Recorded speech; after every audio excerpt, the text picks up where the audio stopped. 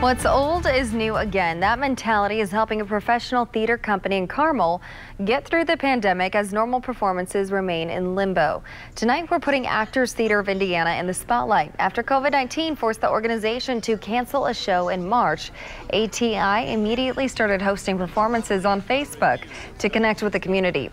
Co-founder Don Farrell says that led to more conversations about how to safely provide entertainment.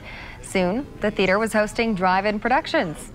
We're going to continue doing those once the weather gets better in 21. I'd say probably look for us sometime around maybe May or so, and maybe we'll continue that into the summertime. And it might just be a new program that we just add to what our offerings are, depending on how that continues on and the support with it and things. But yeah, it you know, out of necessity, it forces so much other creativity.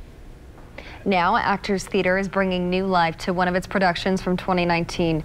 Alabama Story is about an Indiana native who becomes a librarian in Alabama. Her life and livelihood are put at risk when a children's book sparks controversy.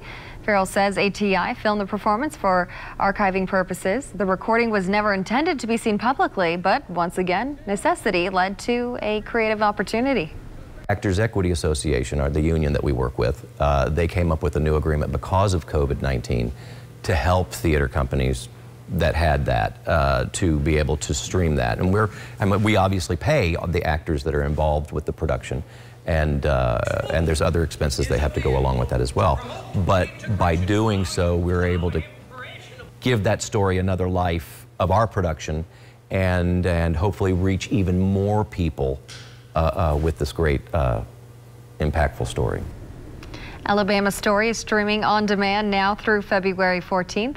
For more information, go to WRTV.com and click on this story.